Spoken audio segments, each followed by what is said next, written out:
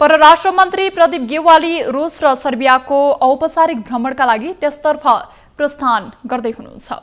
रुसका राष्ट्रपति भ्लादिमिर पुटिनलाई नेपाल भ्रमणमा निम्त्याउन राष्ट्रपति विद्यादेवी भण्डारीको निम्तो बोकेर परराष्ट्र मन्त्री गेवाली मस्को प्रस्थान गर्न लाग्नु भएको हो।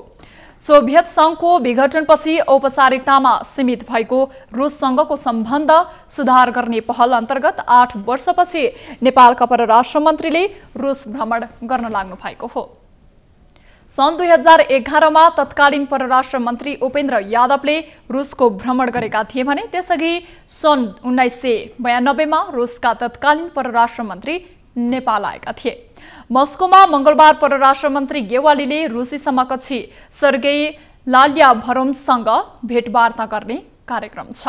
दुई देशबीच आपतकालीन पूर्व तयारी तथा प्रतिकार्यका क्षेत्रमा सहकार्य सम्झौता पत्रमा हस्ताक्षर हुने कार्यक्रम छ।